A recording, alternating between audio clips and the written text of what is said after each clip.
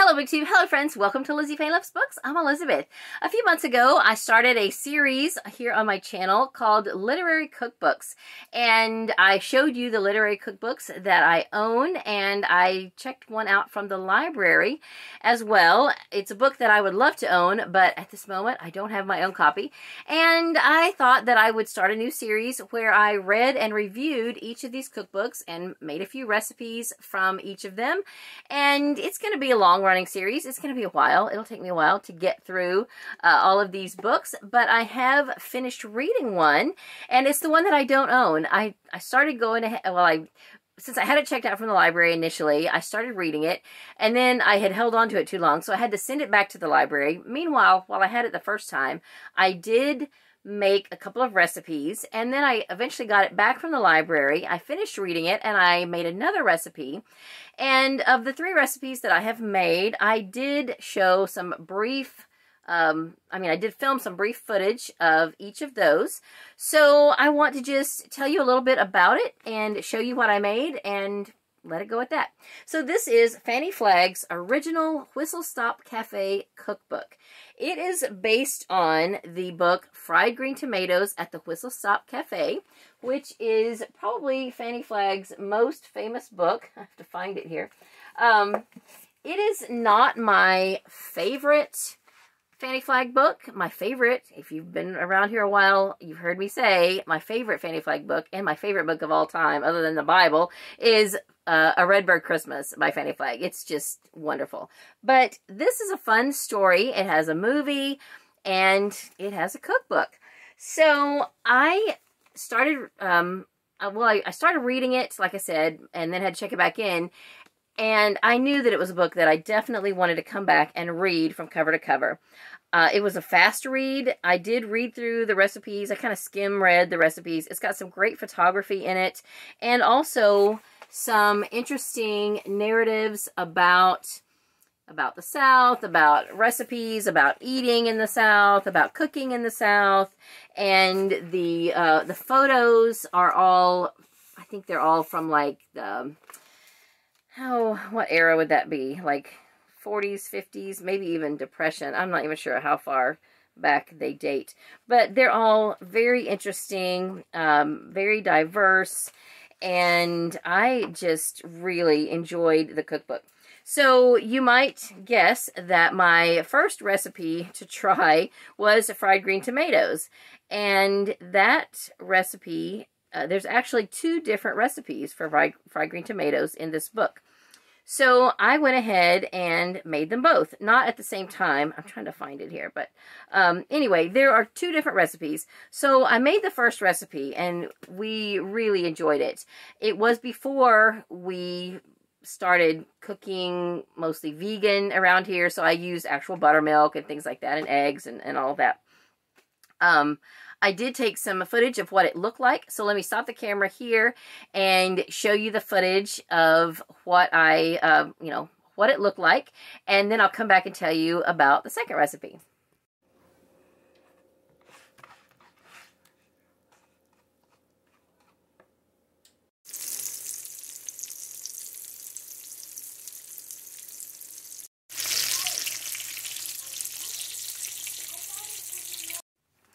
Okay, so that first recipe, I believe they're just labeled 1 and 2. Fried green tomatoes 1 and fried green tomatoes 2. I still haven't found it in the book.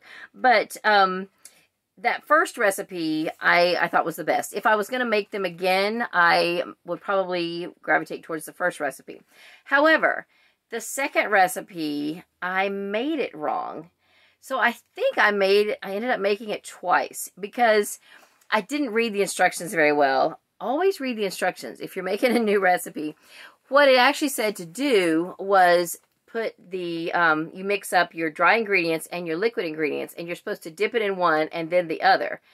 And I accidentally mixed it all together and dipped it, and it came out very pasty, and just, it was too much.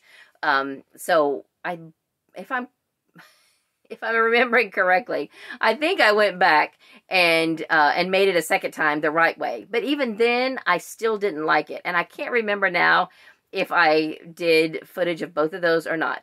If I did, you'll see it in the footage, and we'll come back. So I'm finally getting back around to trying recipe 2 of fried green tomatoes, and as you can see, I don't have green tomatoes. I didn't have time to go to a farmer's market where I could get green ones, but I mainly am redoing this recipe because the first time I didn't read the recipe correctly and I combined all the ingredients. There are 5 ingredients plus the tomatoes, and what you're supposed to do is dip the tomato first in the buttermilk egg mixture and let that drip, and then in the flour cornmeal mixture that also has some salt in it. I'm not going to give you the full exact recipe, but it is in the Whistle Stop Cafe cookbook. Anyway, I mixed all that together and then they just came out a mess. They were edible, but this time I'm going to do it the correct way, and let's see how they turn out.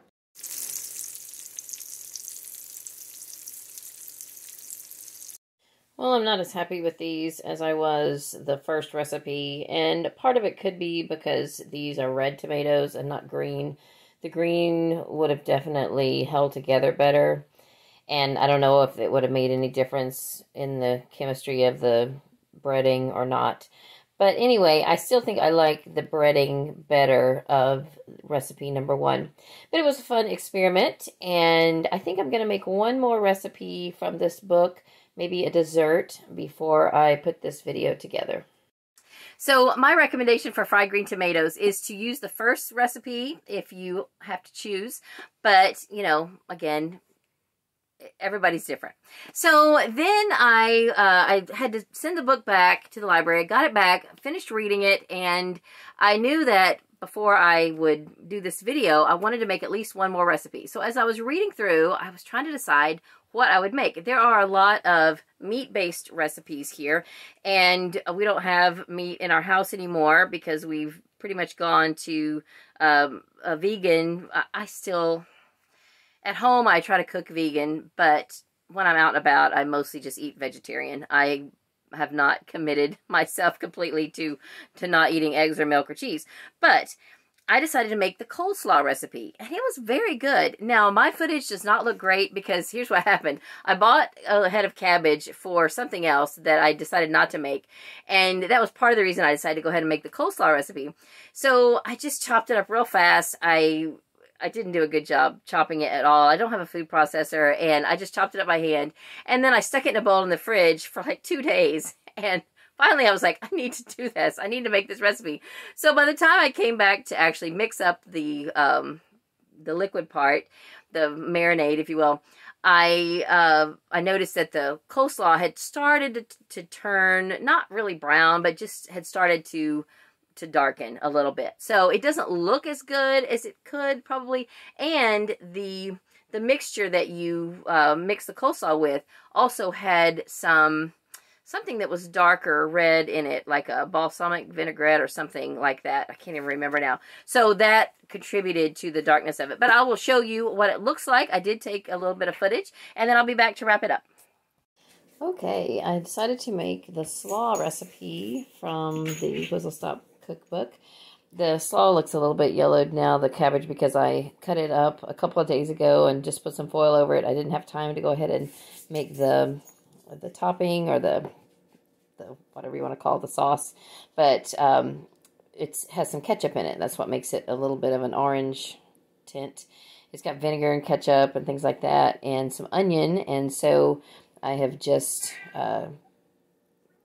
processed it in the little mini food processor that we have, and so I'm gonna pour it on here and toss it.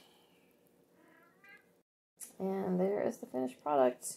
I don't have any kind of a tool or anything to cut my cabbage super small, so I just cut it by hand, and I didn't do that great of a job, but it's the taste that counts, right? I hope it tastes good. I haven't tasted it yet.